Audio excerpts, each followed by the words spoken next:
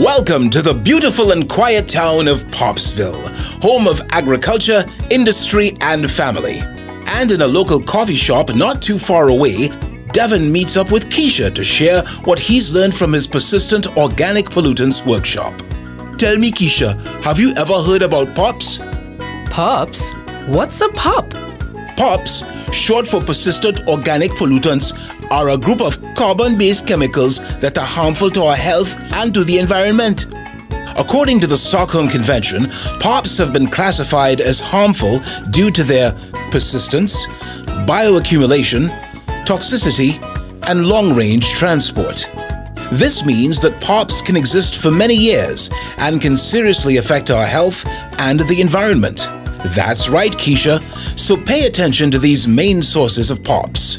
To date, there are 16 known pesticides that have been identified as persistent organic pollutants. POPs, pesticides including DDT and lindane, can especially have long-term effects on our health and environment and should be avoided at all costs. Polychlorinated biphenyls are chemicals found in some industrial equipment manufactured before 1985 and were used to reduce the occurrence of fires in electrical equipment.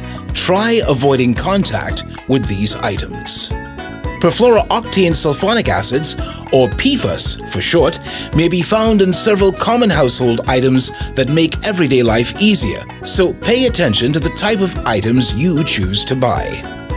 Brominated flame retardants, PBDEs and HBCD, are man-made chemicals added to a variety of products such as dashboards and foam in seats to make them less flammable.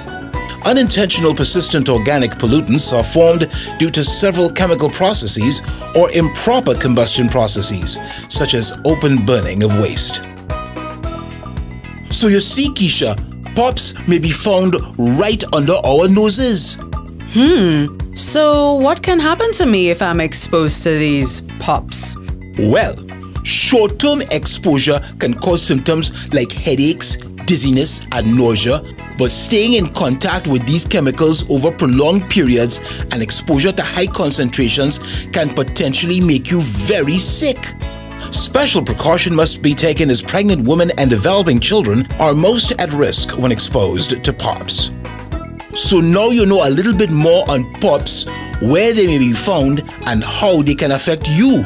For more information on how to manage and dispose of POPs containing products and waste, contact your local waste management agency or visit www.stopthepops.com for more info. Sometimes danger lurks where you least expect it. The more you know, the healthier you can grow.